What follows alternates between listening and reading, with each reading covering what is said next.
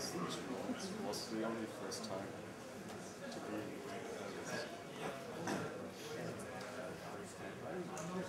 That's true. Well, it looks like we're pretty much ready to get started.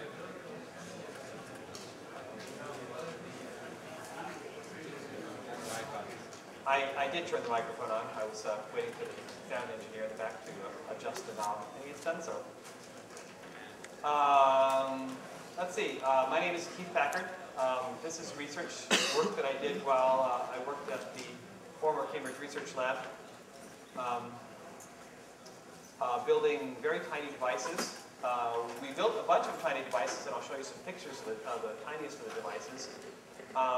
Some of the devices were so small that we couldn't even manage to fit this little window system in, and they had even more primitive graphics. This particular talk is about a new window system that I built called Twin. I'm sure I'll be replacing the X window system on your desktops in the next couple of months as you all upgrade all your applications and downgrade your memory requirements. Nobody believes me. Evil plan. Yeah, right. By the way, we're going to throw away X and replace it with Twin. That doesn't seem likely. So what are we trying to do? What research are we doing at CRL? What research were we doing at the former CRL? Yeah, sorry about that. Building tiny little devices. Mostly building tiny little devices that are supposed to stay on for a long time and do relatively simplistic things. If you saw Jim's presentation last hour, you'll note that he talked a lot about Zigbee radios and battery-operated devices and that kind of thing. Well, one of the challenges of radios and batteries and screens is that batteries never last long enough. The particular device you're looking at here I'm sorry, the picture doesn't match the description, although we have another thing that goes in the same package that does. I got a picture of that. This particular device is designed to last for 3 weeks with the display on. Not with the display off, not with the machine idle. On 3 weeks on rechargeable batteries. How do you do that? Well, first of all, this particular device didn't really have an operating system. It had a tiny little, basically a PIC and a little monochrome screen. But the device that I was targeting this particular research at actually had a significantly more powerful CPU, a 200 megahertz CPU with 384K of RAM and 8 meg of flash inside the chip. So the machine could actually run without wobbling any external wires and do relatively useful work for a long period of time. Because in this kind of environment, it's all about how much capacitance you're driving, and every external connection from your CPU is a lot of capacitance. So any work you can do on the chip is pretty cheap, and any work you do off the chip is really expensive. Well, why don't we just use X in this environment? We've obviously embedded X in similar devices in the past. One of the first devices that I embedded X in, one of the first tiny devices was the compact ITSE research prototype that was built at the former Western Research Laboratory. They're dropping like flies. This particular device had the whopping sum of 16 megabytes of memory, which in 1997, 1998, I don't know what it was, when it was designed, 16 megabytes of memory in your hand was pretty damn impressive. 4 megabytes of flash memory. Flash memory at the time was insanely expensive. 200 megahertz CPU and a giant 200 by 320 LCD. This was an impressive device at the time. Preceded the similar WinCE based devices by quite a long time. This particular device didn't really precede the iPad device in any technological way, but it certainly informed a lot of the form factor and a lot of the power management research. A lot of power management research was done on this platform. This particular device on rechargeable batteries could last for a day with occasional use. You couldn't have it on the whole time. So we're getting a long ways from my 3 weeks with the display on all the time back to a day. So this is why we really can't run X. X does take too much memory, it does take too much CPU power, and it's not designed for low battery, low power environment with very limited memory. In particular, that 16 megabytes of RAM is very expensive to keep refreshed. The device we're targeting has 384 kilobytes of RAM, a lot less capacity, and a lot less power. One of the assumptions here is because driving external wires is very expensive, you don't want to talk to the frame buffer very often. You want to talk to the frame buffer as little as you can, and in fact, you want to be able to scale the amount of the rate of frame buffer refreshes based upon your perceived level of intention by the user. So if the user is not attending to the device, you don't want to update the screen very often. Because I can run the applications and have them drawing and rendering all kinds of stuff inside the memory in the tiny little device, but I can't hit the external frame buffer without wasting a huge number of joules. Okay, a huge number of microjoules. The other assumption about Twin is that this graphics display doesn't do anything. It's completely dumb. That's an architectural, something that informed the architecture of the system at a much deeper level than it does in X, for instance, where the assumption is that it can be accelerated or it cannot. But it definitely changed how I thought about the architecture of the system. And the other one was that the CPU would be of reasonable performance, so I could actually do some interesting graphics. It's really hard to get an embedded microprocessor now that doesn't have reasonable CPU performance. The one we're looking at here is a 200 megahertz CPU, and you can scale the power back if you need to, scale the clock down if you need to, but I've got a lot of CPU power. No floating point, of course. Well, you know, floating points for rich people. So what did I want to do? What did I want to build? I gave myself a budget of 100K of text space. Now remember that this device has 4 megabytes of flash and only 384K of data. Well, fortunately, we can execute out of flash. Otherwise, I would never build anything useful. I wanted basically an entire X-Cairo GTK stack. I wanted a Windows system, I wanted a PostScript-like rendering library, and I wanted a GTK-like toolkit. And I was going to do that all in 100 kilobytes of text. In an X environment, you know, you're talking 100 kilobytes for the line drawing code. The other key requirement here is what we want to display on these tiny little displays is a lot of text. So we need to be able to kern the text. We want to make it proportional. I have to be able to change the sizes. I want different fonts. You know, I want all those nice things, but I don't have any space for all this code. So the text is a very interesting piece. So this isn't features that are limiting to the system. In order to save a bunch of space, I wanted to limit the set of features that I offered in the environment. One of the first things I decided that I probably didn't need was an external window manager. The external window manager in X provides you a huge amount of security and performance guarantees. You don't have to trust the application to iconify itself when it's pegging the CPU. And so you have this ability to decouple window management from the application. In this environment, it's like, well, you know, we're going to trust the applications to be reasonably well written. I also took the Cairo rendering model, which is very huge and takes a lot of code to implement. I kind of diked out all the stuff that wasn't used very often. So if it wasn't absolutely essential, it didn't go in. This is kind of the fly approach to Windows system techniques. It doesn't need a lot of brains. It's got 12 neurons or something. That's all it's got. And I limited the image formats. You know, X has, you know, 8-bit, 12-bit, 37-bit, whatever. No, we have 2 image formats. And by reducing the length of each axis of the combinatorial explosion, I'm able to dramatically reduce the amount of rendering code I needed. And in fact, I was able to reduce it enough that I just generate every possible rendering operation in open code. And that means that there aren't any slow paths because everything's just, you know, there's no general code. Every special case has been implemented. So what did I want to do about windowing? Well, you know, you don't think about a composite-based window system as a viable alternative in this environment. But it turns out that because I wanted to reduce the amount of communication with the external frame buffer, because that's where you have to wobble those wires and burn those joules, charging those capacitive loads, it turns out that by keeping all the window contents in my RAM inside the chip, I could get a composited window system for free and save a bunch of power.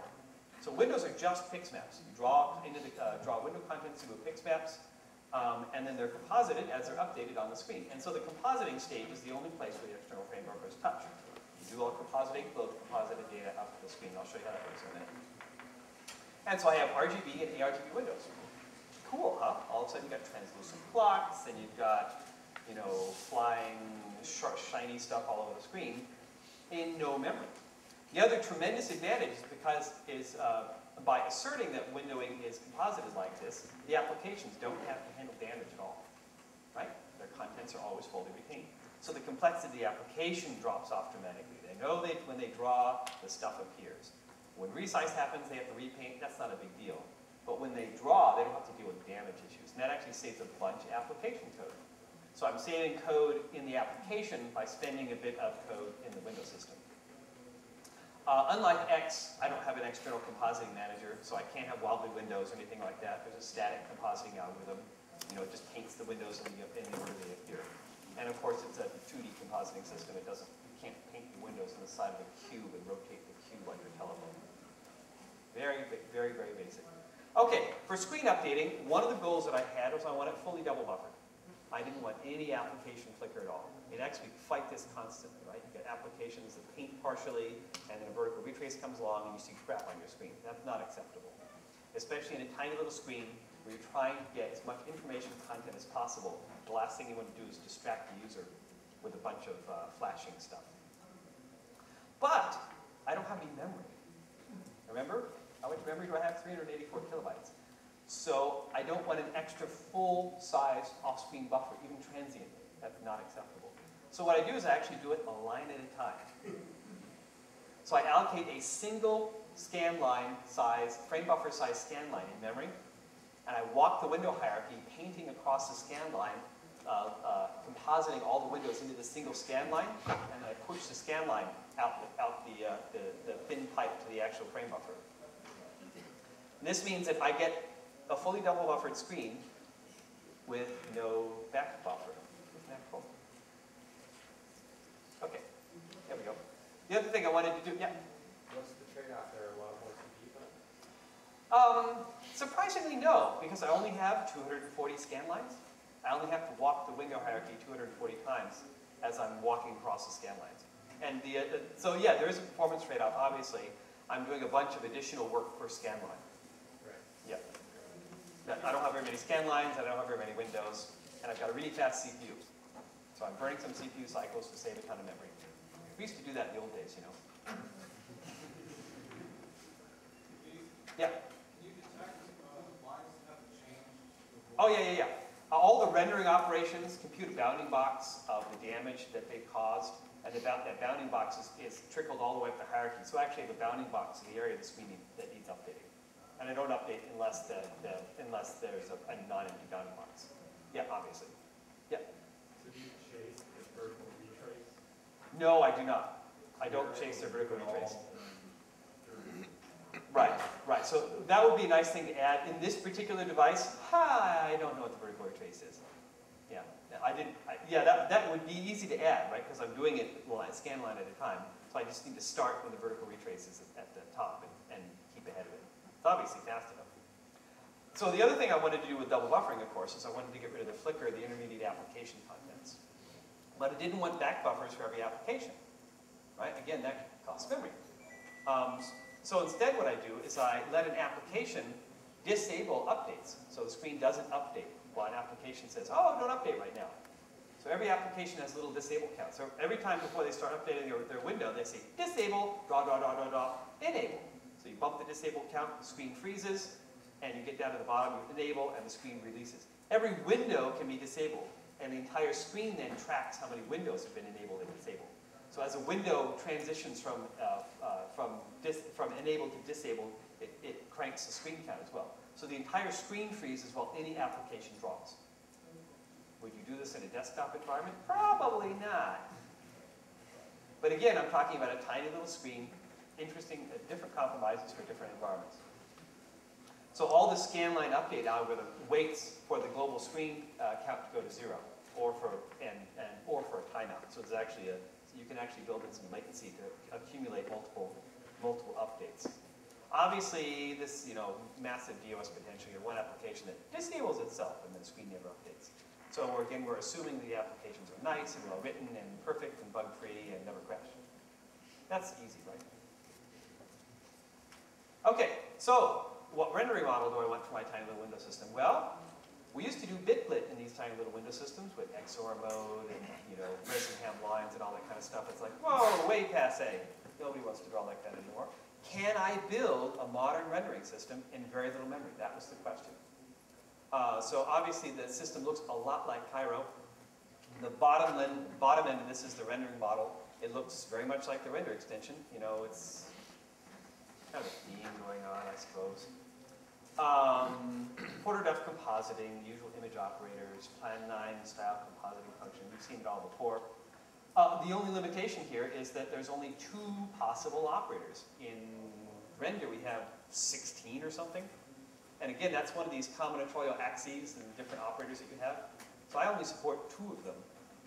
Plan 9 only supported 1. It only supported over. But unfortunately, they discovered that to scroll images on the screen or to erase things on the screen, you kind of needed another one. So I just added the other one in here. They have a whole bunch of kludges in their Windows system. They handle erasing the screen, which isn't supported by this software. Okay. So what kind of geometry did I add to this? Well, obviously it looks a lot like Cairo. Wanted PostScript-like paths where you do lines and cubic splines. And then you've got this, and so you've got this giant path, and then you scan, convert it to a polygon, and then you fill the polygon. Pretty simple. Not only that, but in this integer-only system, I've added full affine transformations. So you have little matrices, so all of your coordinates go through a matrix, go through an affine transformation, so you can scale and rotate and do all those kinds of cool things. It's kind of interesting, the amount of stuff you can eliminate from a typical 2D graphics system by adding paths and affine transforms. It covers all the stuff you ever want to draw in a very small amount of code. So this is actually a tremendous savings of space. By adding affine transforms and by adding paths, that's all I really need, which is kind of cool. Okay, now, so I've got this 32-bit processor. It has no floating point. Emulating floating point consumes a huge number of joules. But I've got an affine transformation. What the heck do I do? And how do I resolve this fundamental conflict between the normal PostScript rendering model and the fact that I have no FPU? Well, you pick fixed point, and you pick resolution you hope kind of works out. I don't think I actually have a slide on why I picked a different device space. User space is in 16.16 fixed. It gives me a relatively wide dynamic range. You can actually do quite a bit of scaling before you start noticing obvious artifacts. Device space, on the other hand, is limited to 16 bits.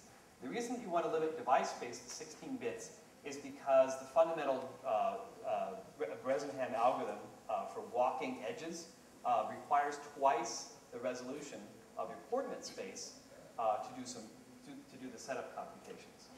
And so instead of emulating 64-bit math just so that I could have a wider device space, I said, whoa, let's just see what we can do with a 16-bit coordinate space. So you would think that 4 bits of subpixel position would be not enough, because after all, your input space has 16 bits of subpixel position.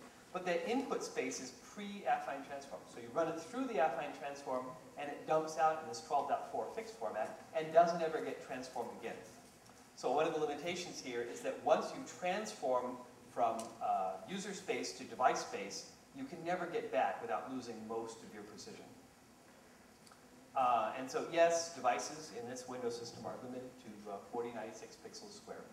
It's rough, but I had to make some compromises. I'm hoping to get a telephone with a screen that has 16 million pixels. Wouldn't that just rock? It's like, wow, 16 megapixel display. Aren't those skin tones cool?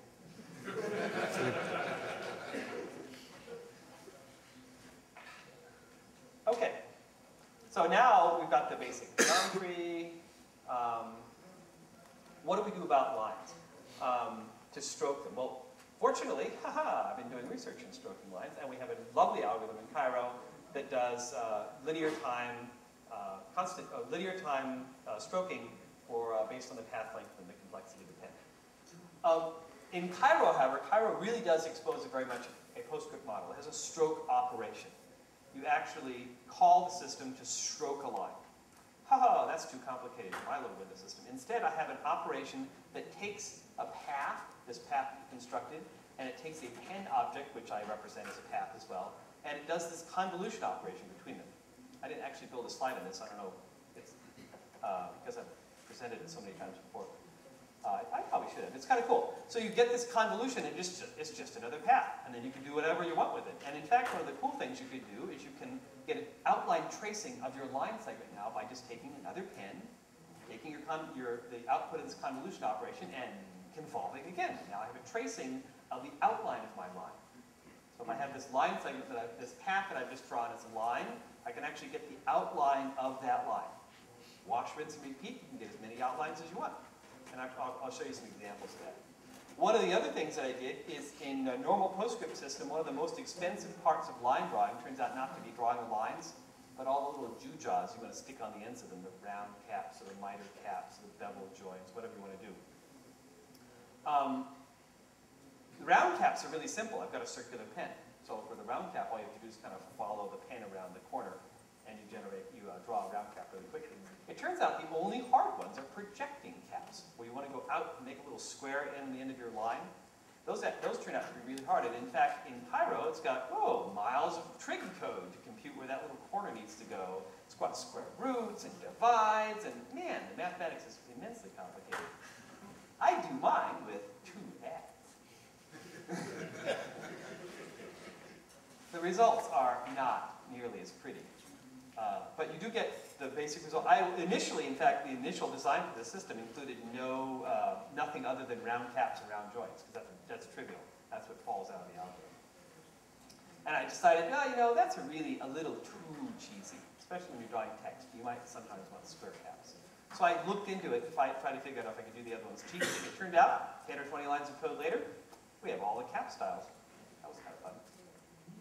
Okay, now, in these little screens, the most important data in a 2D window system is not the pictures. The most important data in a 2D window system is the text. In this other device that I showed you, this little clipboard that we call it, it was a black and white screen. And it's a low resolution, a tiny little screen. We were using these devices in a hospital in Western Massachusetts, a hospital where the patient population was largely Hispanic, which you wouldn't think would be relevant until you discover that Hispanic names are often really long. They have three or four middle names and a long surname and a long first name, and you glue all that together and you got like 90 characters of text to put in 300 pixels. It's like, what the heck do you do? So what we did for that particular device is we built some handmade bitmap fonts and built kerning tables and got ligatures working. We crammed all this stuff together, all with custom bitmaps. The problem, of course, bitmaps are ugly, and they don't scale at all. So when you want to display a title, you have to have another bitmap. When you want to display italics, you have to have another bitmap.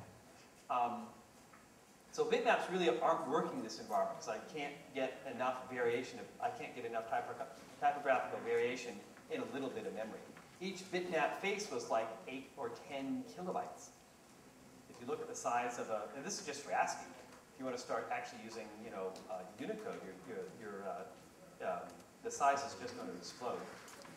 The problem with using outlines is the usual outline formats for type 1 or 2 type fonts. The outlines are very verbose.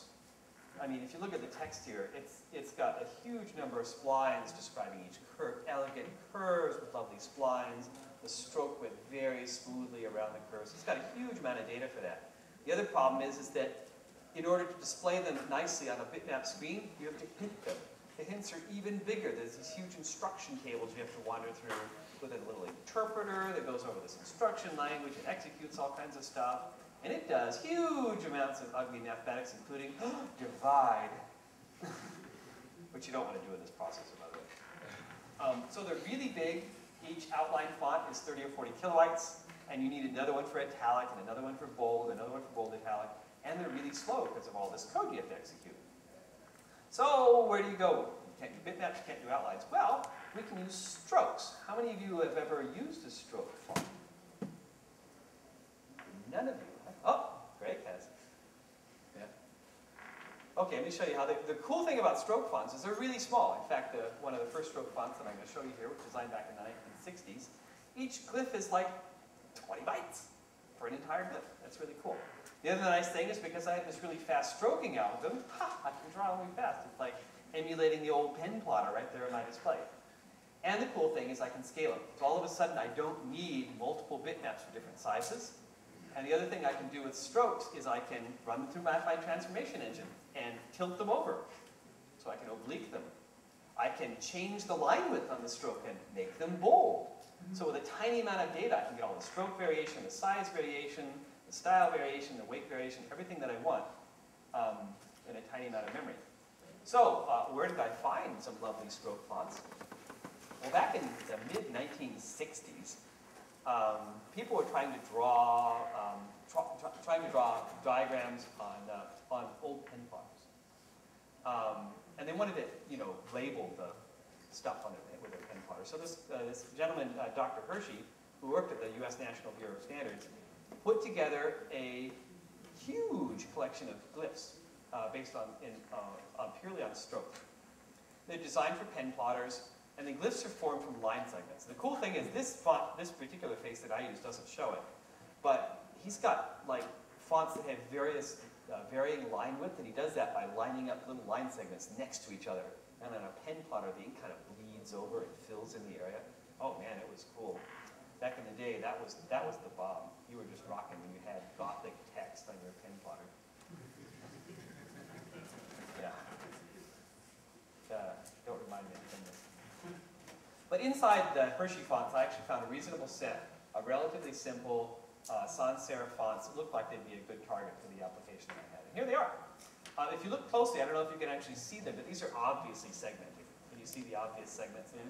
I tried to make them as big as I could. Well, that's one problem right there. Even at this relatively small size, you can see that they're obviously not continuous glyphs. So I didn't really like that. The other thing is that representing this O as a sequence of short line segments takes up quite a bit of memory, actually, because each of those little segments takes 2 points.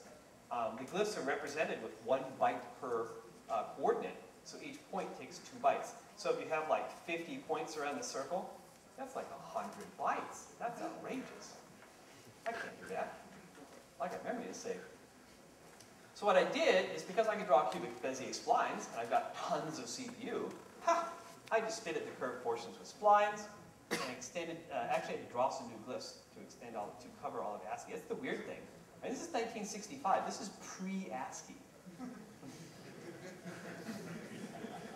So there were actually glyphs I couldn't find in the entire set, all of the ASCII characters. I had to actually draw my own glyphs for part of it. But so what I did is I actually fitted this. You can see this ampersand, the top of it's nice and chunky. And when you fit it with splines, and in fact, this thing is represented with, let's see, 1, 2, 3, 4, 5, 6, 7, 8 splines to represent that glyph. Each spline takes 6 bytes. That's 48 bytes for that ampersand. And over here, it's represented with like 30 line segments. It's 60 bytes. So I saved, I don't know, 20% or something of space. But it looks better, which of course is critical. The other problem with these pen plotters, well, the other advantage of pen plotters is they have basically infinite resolution, right? Whatever the addressable resolution is, you could, and they were really high, you could, the pen would go right there and draw, a nice, smooth, non-jaggy line at that position. On the bitmap screen, no such luck. I've got very few pixels. The technique that we use in outline fonts is to hint the fonts. And so I said, well, can I actually, snap stuff around so that it actually does a reasonable job? Can I automate this process? How much data is it going to take? So I figured out how to hint these stroked glyphs. And the way that you hint the glyphs is you just snap, you locate all of the horizontal and vertical elements of the glyph. And by horizontal, you also mean the spline, where the splines are pinned, the horizontal and vertical. And I don't know if you can see these, the solid lines in this figure, printed better in the proceedings. But you actually note the horizontal and vertical lines here. So you mark all of those, you figure out where all of them are, and then you snap those line segments to the integer grid, right? So I'm actually half integer grid so that the pixels line up on the integers, fill the squares nicely. So you snap those so that the lines involved are right in the middle of the pixels, so you get full pixels. Over here, this line would draw a little bit of gray over here, a little bit of gray over here, look terribly fuzzy. Over here, it's going to be a nice black line. And down here, it's going to sit nicely on the baseline and line up with all the other glyphs, and it's going to get nicely snapped all the way around. And so you see the glyph, it looks similar, but it's, you know, a little different, a little thicker now because it's exactly a pixel wide instead of being 3/4 of a pixel wide. And it's going to draw much better on the screen. I'll show you, again, I've got some examples of that. And again, we can do bold, oblique, and bold oblique just by changing the line width and changing and shearing it a bit.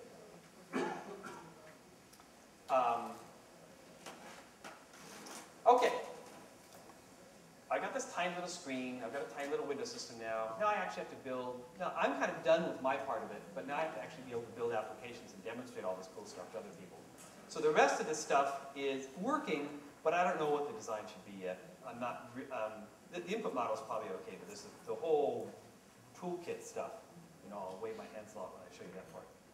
Oh, it works, but you know, Owen told me it would be hard to write a toolkit, and I believed him. But then I started writing it. It was harder than I thought.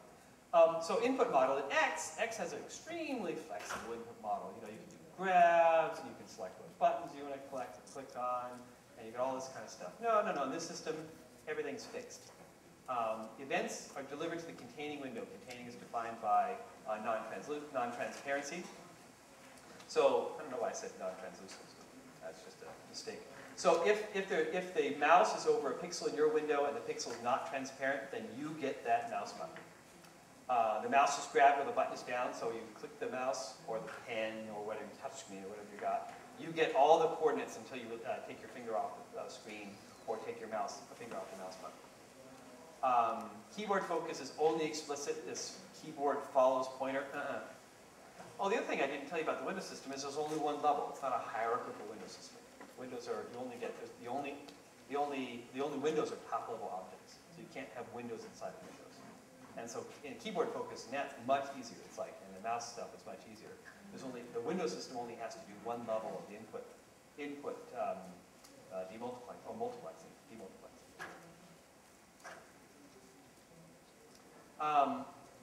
So then I got a window system. I could do keyboard and mouse input. I actually built some applications at that level, and so I could test all my rendering code, of course, which is what I was interested in. Pretty pictures. Those are also the most important part. So then I wanted to build a toolkit, and I looked at how GTK and Qt are moving in toolkit design. It used to be in the old battle motif days that every widget, or most every widget on the screen, was implemented as a separate window system object, a separate window in the window system. Qt and GTK are moving in the direction where there are no windows inside the application. All of a sudden, this hierarchical window system we built, they're flattening it entirely. They're using windows occasionally for clipping, but even there, those are going away. They're just doing clipping implicitly. The reason for that is twofold. The first one is performance. By getting rid of a bunch of server-side objects, you're actually able to do things faster and better. All of a sudden, the updating, when you move windows around in the X window system, the window motion appears on the screen all right away. So if you relay out your application and it's got a bunch of sub-windows, and all those windows are zipping around, and users going, what the heck's going on? You don't get that smooth interface that you want. So you get this perceived performance lag where the application is doing stuff and the user is perceiving the application is not ready for them to interact with, instead of a nice synchronous update. So Qt and GTK are moving to this flattened model. So this hierarchical window system we built in X turns out to probably not be necessary, maybe at the application level. It's useful at a system level in other ways, but at the application level, we don't need sub-windows. So this toolkit is based on the notion that you have a single screen in your window system, which contains many windows, some of which are visible and some of which aren't. Each of the windows here are, of course, just image buffers. And so you can create an off-screen image buffer just by creating an image buffer and not putting it on the screen. So you have lots of windows. Each window is represented by a top-level widget, and then each of those contains a box, and the boxes contain boxes or widgets. They're pretty simple. So you have a hierarchical toolkit, but all the drawing is done in a single window. And so when you relay out stuff, you just relay out the whole box structure and then repaint. And again, because I have the synchronized update stuff, where you can turn off updates for an arbitrary amount of time, all the application resizing just appears completely atomic. You don't see an intermediate state. The boxes, the layout geometry that I'm using here is a fixed geometry engine. I don't have multiple layout policies. Each box contains a natural size and some stretch and shrink. So you resize the application, and the stretch is stretch, and the shrink shrink, and the application relays out. One of the reasons that works reasonably well is that it's not, the applications are designed to be targeted at a particular device. So I don't expect them to actually relay out very often. I don't even expect resize to happen all that often. Right now, in the current system, the event model, I think I'll have to replace this, but in the current model, events are dispatched immediately. There's no queue. So an event comes in from the mouse of the keyboard, and I'm just calling down the tree. It dispatches it right down the toolkit stack with function calls. So an event gets dispatched to the screen. The screen says, oh, I need to dispatch it to a window. Let's find out if it's a mouse event, it finds out what window contains the mouse, finds out whether it's transparent. If it's transparent, it drills down through the window system, dispatches that event to the window. Then the window then dispatches that to the appropriate box. The box dispatches it to the sub-element, all the way down in this giant call stack. That means that each level gets to interact with the event dispatch in any way that it wants, which is kind of cool. So you can do grabs if you want. You can, you can say, oh, I need the mouse at this level and not at this lower level. So when you click in a window, the window manager, or the window manager library, routines, get to see that mouse click before it's dispatched in the application. So if they want to, they can set the input focus. So all the complexities of replay and all that kind of stuff, that all kind of goes away in the X window system. Layout, boxes in blue. One of the nice things, of course, is you can actually compute the natural size of an application just by summing up and laying out the application at all of its intermediate sizes. One of the advantages here, obviously, is when you localize an application or when you change the content of a label, the application can adapt to the new text automatically. A lot of systems in this level, like the PAMOS in my telephone, all the layout is done with static pixels. You basically place all of the objects on the screen, which means when you put different content in a label or a different label on a button, the application layout doesn't work anymore because the button overflows. Pretty nasty. Now here's a demo, because everybody has to have a good demo, right? Oh, everybody know what that picture is? Yeah. Okay, so it's weak. I needed a logo for my slide at about 2 in the morning. So let me show you how well the system works. So this is the twin window system. This is all the source code for it, and the objects, of course. And it's just, now it's doing the scan line at a time stuff, and it's just using put image to put the lines across the X server. So the entire window system is running in a sub-window here. And it's just, every update is a long sequence of put images. So you can move windows around, obviously. And you can have translucent applications.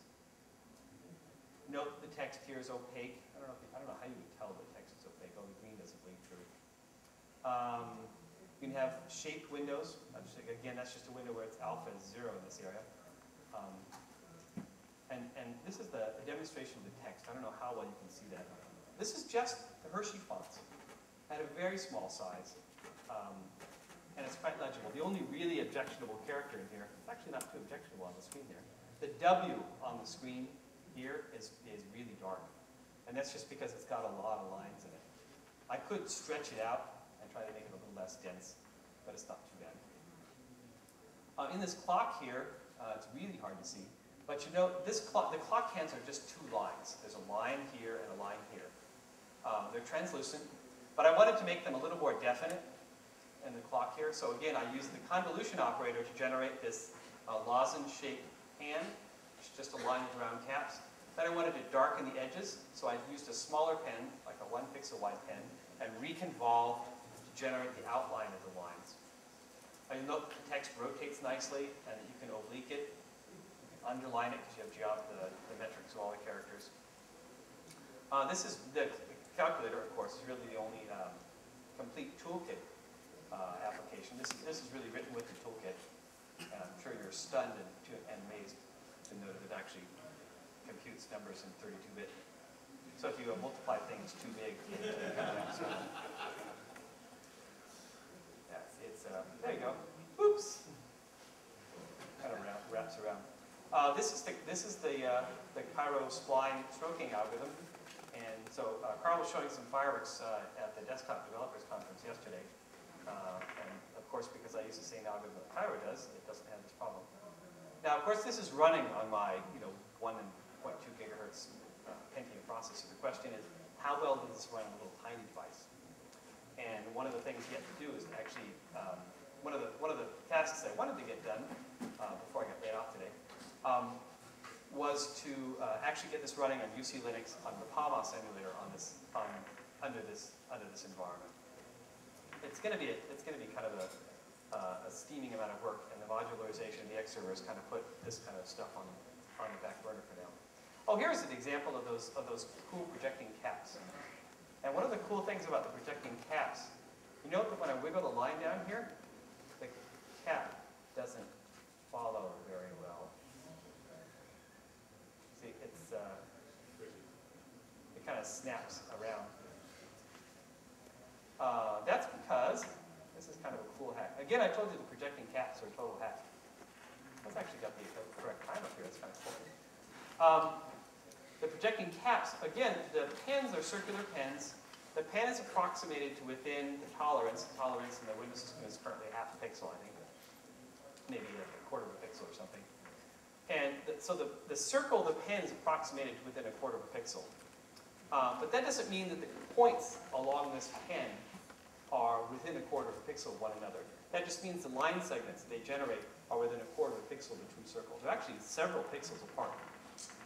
And the problem is the corners of my projecting cap can only lie on the coordinates of that circle. Because to get to the corner of the projecting cap, I just go out to the corner that's over here on the circle. I just put the circular pen right here, and then figure out where the nearest corner, point on that pen, the polygon that I used for the pen is out here. Use that corner out there for the corner of the projecting cap. So that means when I move this around, those points can only occur on the points that are actually within that circular pen. So you can kind of count how many points on the pen. There's 1, 2, 3, 4, 5, 6, 7, 8, 9, 10, 11. Well, so it looks like there's about 48 points in the circle around at this line. It's kind of fun to compute how many points are needed to approximate a circle when you have an affine transformation in your way. We learned the hard way that it was harder than we thought. Okay, I think that's about the extent of my lovely demo. I don't think there's any more applications hiding in there. Do you have questions and comments? Yeah? What have you learned while designing this that you could apply back to a bigger system like X? Oh, that's a really good question. One of the things that I really took to heart in developing this Windows system was that if it looks good, it is good. When we were designing the X Windows system and the render extension and starting our design in Cairo, one of the precepts we took from the X Windows system design was that you needed it to be pixel exact so you could test it and so that it was, demonstrably good by matching the spec. One of the things that I learned here was that it's far better to be fast enough and look good than to match the spec. And in fact, in the render extension now, I interpret the render extension to no longer be a pixel exact specification because of this work, right? When you're implementing the render extension, I want you to make it fast, and I want you to make it look like the render extension is supposed to look. I don't want you to match the pixels exactly, because matching the pixels exactly means going 100 times slower, or in this environment, it's more relevant if you're using 100 times as many joules. If that's what it takes to get pixel perfection, I'm really not interested. So that was one of the things I learned. The other thing I learned was that the compositing model really can dramatically reduce the complexity of a lot of the system by getting applications out of the business of handling damage, by getting a lot of the latency requirements of the window manager to go away, because all of a sudden the screen could always look decent. You didn't have to draw things so rapidly. I learned that the perception of performance is largely a perception of lag between one correct image, an incorrect image and a correct image. And if you look at the Mac OS X environment, that entire environment was drawn in software for years. until like the last year or so in Panther. All of the applications were drawing everything in software. And yet people said, it's plenty fast. The reason it looked plenty fast is because the screen you could never watch it draw. And so by getting rid of this whole visible drawing on the screen, you can go remarkably slowly and still have a perception of good performance. I mean, look at this. I'm doing put image for every scan line here, right?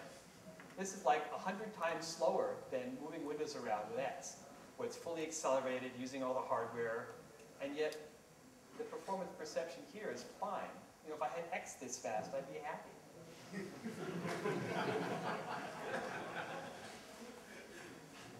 So, yeah. You kept talking about keeping it small. So what's the total size? Well, let's go find out.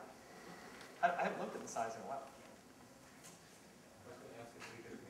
This is publicly available. Yeah, of course. It's an MIT license. It's in my CBS. Would I come to this conference and show you closed source software? Closed source is different from available. Or open source is different from available. I don't know if it's available. Oh, that's in my CBS on my machine. Of course. Harsh. What? I want to run it on OmniBook 800. Well, there's no applications. Is there an extra law It's just an extra. and a calculator that's more than X when it ships? Well, it has more use. It has more useful applications than Xorg does today. You like this clock? Yeah, I worked on that for a while. I spent way too much time. Now, this is actually clock number 3. The first clock I did was O clock. How many of you have ever run O clock? Excellent. Yeah, I stole that from Sun. The second one I did was FD clock. How many of you have seen FD clock? Yeah, that was the second one. This is iteration number 3. Am I getting better at clock design? Or is it, you know, have I kind of peaked and going back downhill? Yeah. So you can see these are all the object files. In total, it's like 70 kilobytes or something. You'll note that one of them is huge. This is, oh, come on, PT, young criminal. This is all of the possible rendering operations expanded. That just does every possible operation. So you've got arbitrary source, arbitrary destination, arbitrary operation. It's the combinatorial explosion. It's what I can't do in render. And it's why render is so slow on your screen. Because I can't do this combinatorial explosion. Each axis is too long, and there are several more axes. You compute them in runtime? Oh, I've actually thought about doing that. I looked at a couple of compile-on-the-fly systems where you generate microcode, you generate kind of high-level assembly code, and then and compile that on the fly to a machine with this machine-specific compiler. I've looked at that. None of them are really tractable at this point. And the other thing is, of course, in the X environment, hardware does it all in a pipeline really fast. So, but yeah, I've looked at that, and the systems don't look tractable. You have to do a bunch of caching work, and there's also, most of the good ones have some interesting licensing issues. So it would be nice to be able to do. I think there's a more tractable path in X to using a patch-based system where you actually, each operation operates on fixed data types, and you do conversions of the boundaries of the system. I think it's more tractable. Question? What do you need from the hardware? Do you need like VGA or something? I need a frame buffer. That's all I want. And in fact, it doesn't have to be a linearly accessed frame buffer. In the device we're building, the frame buffer is actually something you poke bytes at over basically a serial line. And you say, here's where I'm starting to write the frame buffer. Right. I'm done now. And so I need very thin access. So even an old VGA display in page mode works just fine. It's 16-bit color, yeah. Although, I mean, you could do it with grayscale. That's just that this particular instantiate, you could convert it all to do only grayscale, for instance. That would be relatively straightforward. You wouldn't have to change the APIs at all. You just change the available image format, so the only thing it saved was gray. And you do color to gray conversion at all the API points. Any question? Can you simplify our X input passages? Yeah, wouldn't that be nice? Yeah. One more question?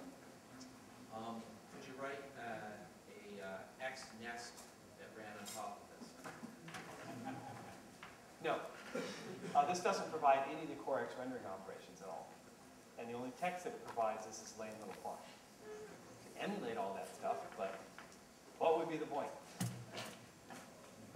Well, because it's running on another machine and displaying this to your little. Yeah, yeah. Well, certainly you could do a VNC client. I think that'd be a more interesting thing to do. Good question? Does this lead you to an obvious blazingly fast external replacement? That's what the Omni. X terminal replacement? External. Oh, a replacement for X terminal? No, unfortunately, I'm using GNOME terminal these days, which is kind of sad.